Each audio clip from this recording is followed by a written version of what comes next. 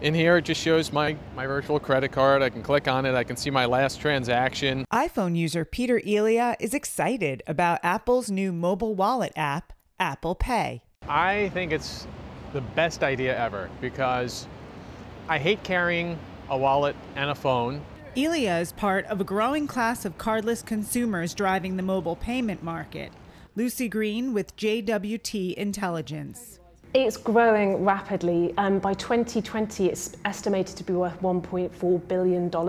While mobile payments are catching on, the technology is also raising questions about security and privacy. 40% of respondents surveyed by JWT Intelligence said they were very concerned about fraud when paying with a mobile phone. Apple Pay, Google Wallet, and PayPal all allow you to use your smartphone's camera to upload credit card information to the app.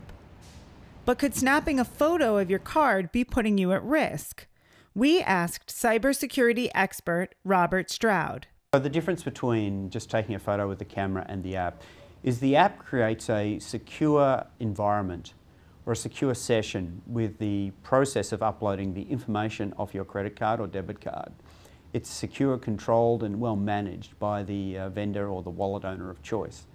And at that point in time, the card information is not actually stored in your recent photos or anywhere on the phone. So you actually don't have it to be found later. Stroud says mobile wallets are actually safer than current credit cards because of the way financial information is sent between the app and the bank, replacing your account number with a token.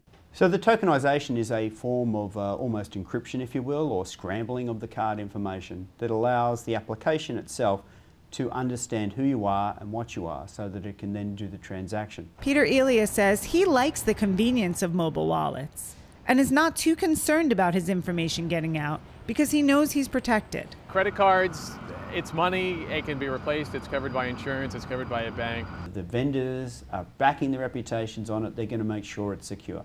You're protected in a credit card situation by fraud control and the monitoring that's going on 24/7. Stroud offers these basic rules to keep your information safe. Only download and install apps from a trusted source.